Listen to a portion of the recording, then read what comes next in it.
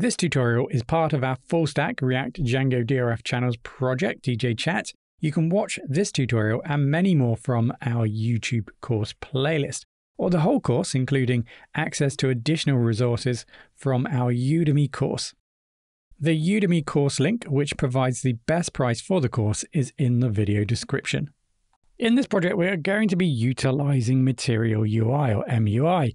This provides pre-built components and styling based on Google Material Design Guidelines. So it's going to allow us to quickly and easily build beautiful and responsive web applications that adhere to consistent design language.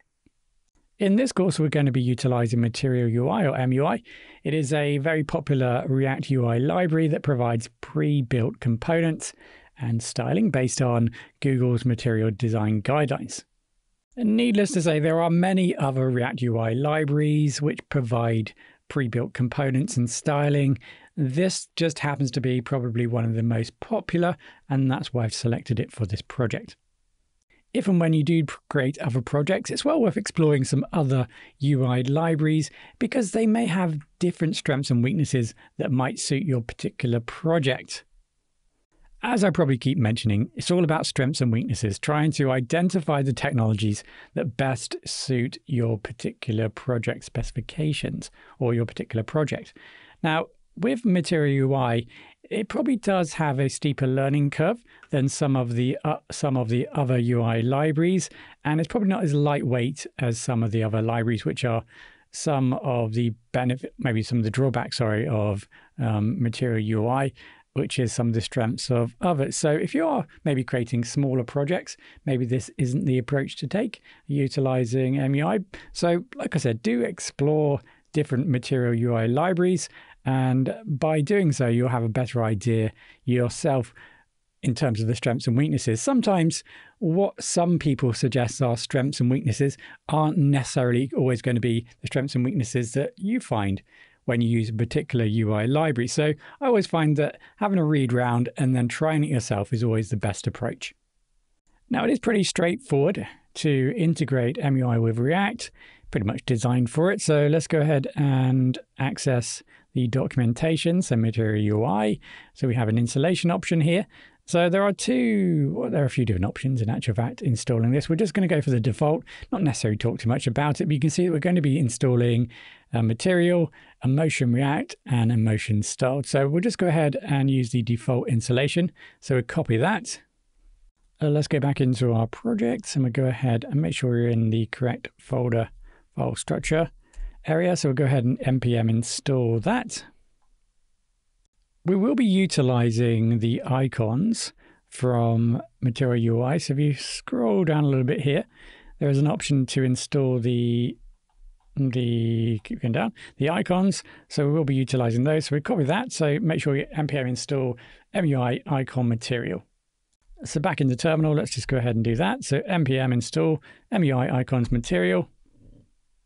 That's pretty much all that we need to do to get it installed. We can pretty much start using it instantly. So let's go ahead and do exactly that. Now, let's navigate to the home. That's the home page component. Let's see if we can apply it straight away.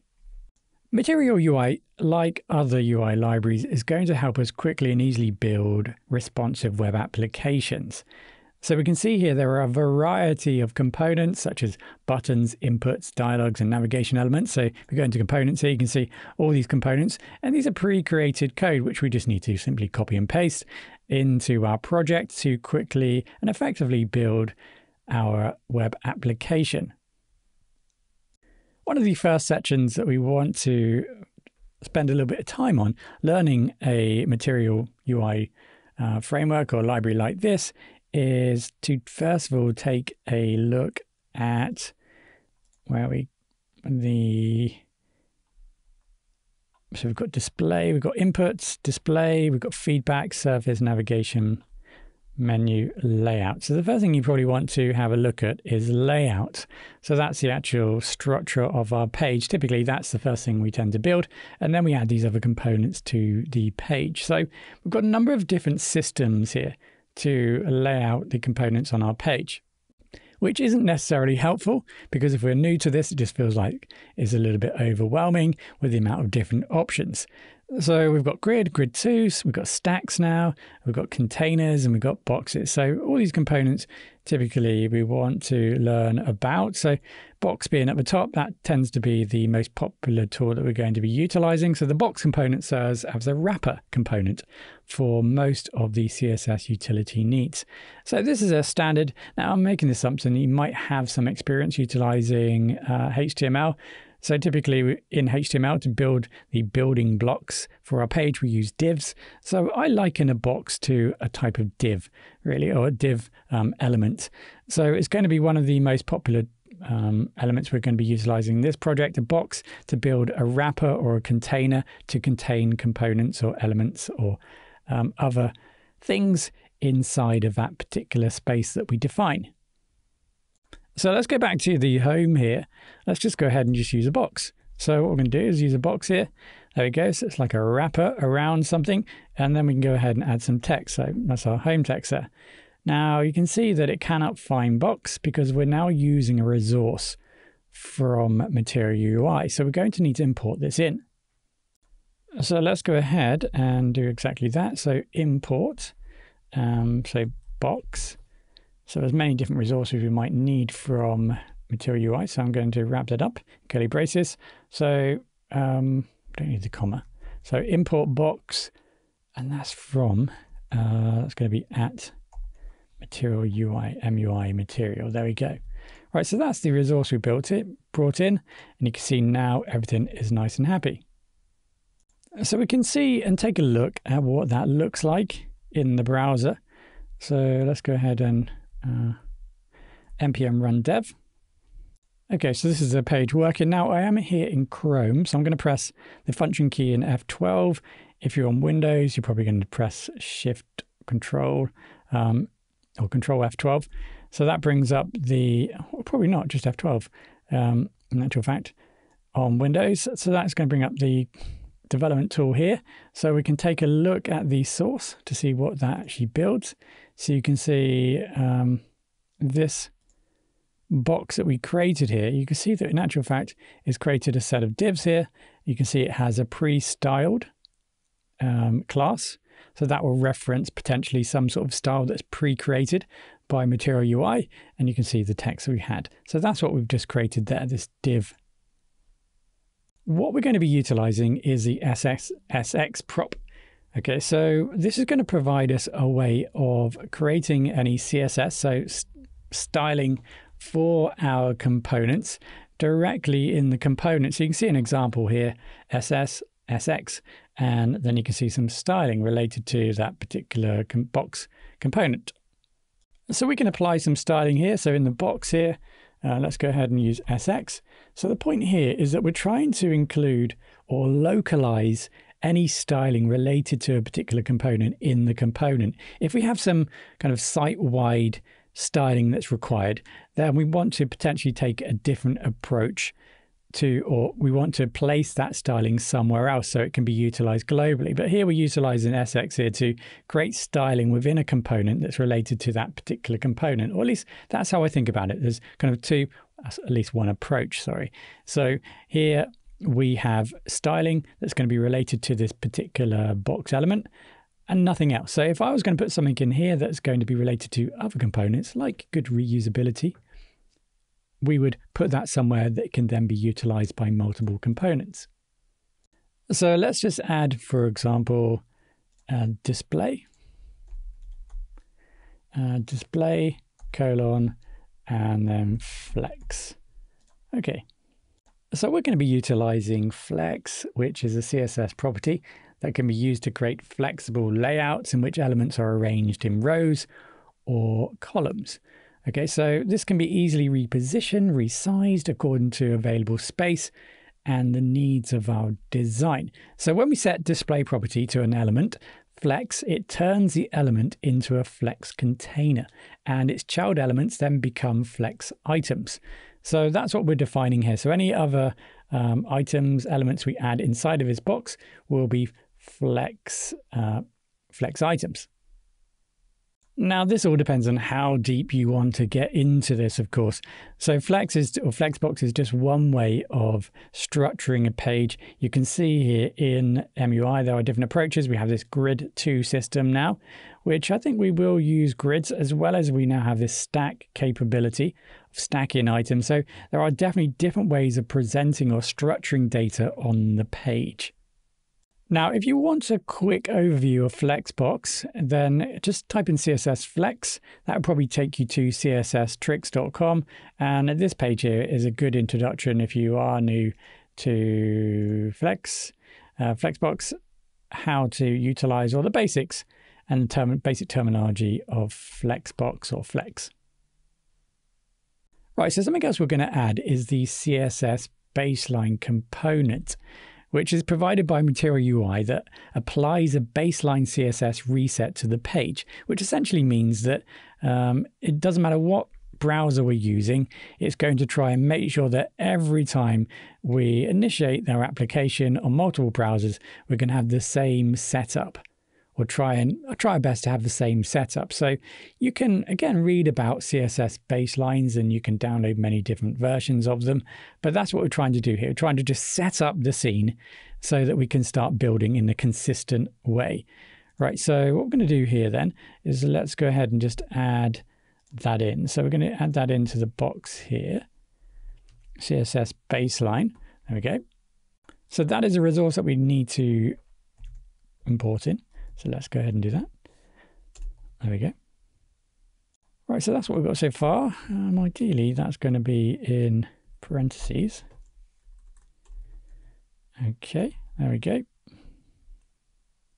So what I've tried to do here is to break down this page into multiple components. That's my first phase. Well, actually, the first phase is to draw out maybe this design and then think about how I can make this page in components. So what I want to try and do, what the philosophy and the idea, general idea, and the way of thinking is thinking about reusable components. So can I build a component that can be utilized on multiple pages? So take this page here, this structure is what we're going to be utilizing for the whole site. So whether you're on the home page, whether you're in the explore section, or whether you're in the actual server, you can see the structure is generally the same. And that structure is that there is an app bar up here. There is a left side drawer. There is a secondary drawer, which is this drawer here. And there is a main section. Okay, so that is how I've separated this page up, regardless of where we are. So I said again, we've got this, what I'm going to be calling the primary app bar, which is at the top here. So I'm going to call that the primary app bar. Now, this language comes from Material UI. So this is going to be called the primary app bar. Then on the left-hand side here, this is the primary drawer. So this is going to be the primary drawer. Again, I'm utilizing terminology from Material UI. This is going to be the secondary. Sorry, not the on the right-hand side, just this bit here. This is going to be the secondary drawer. And in the middle here, I'm just going to call this main. So we now know, in actual fact, I'm going to need 1, 2, 3, 4, maybe components here.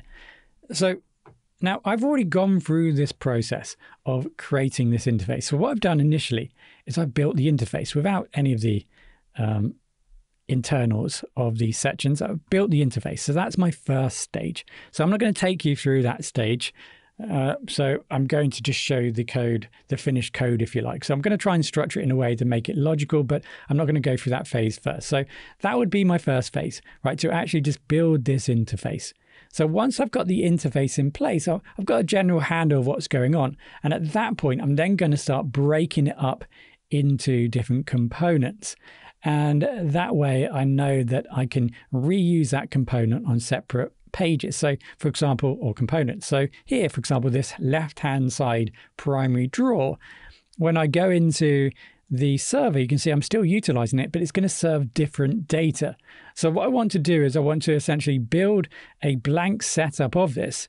And then I want to build this left-hand side here and make it dynamic so that I can serve different things onto it whenever I use it in different components. So this is how I'm going to set up my project.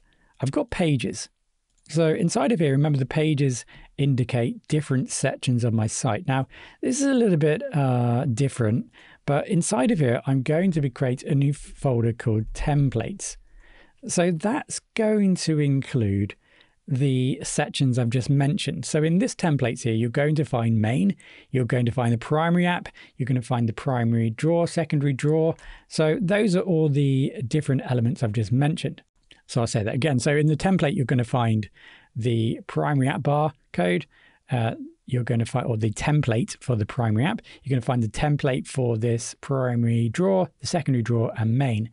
And what we're going to do is we're going to use that template then to serve different things on different pages. Don't worry if it's not making too much sense at this point. Once we start building, it will start to make a little bit more sense, hopefully.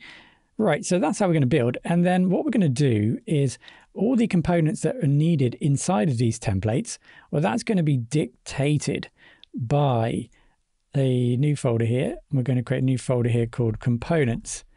So the individual components that are related to particular pages that should be in the templates, you're going to find that in components. So what we're going to do in components is we're going to have a dedicated, or we're taking this approach, we're going to have a dedicated component folder for each of the templates that we're going to be building.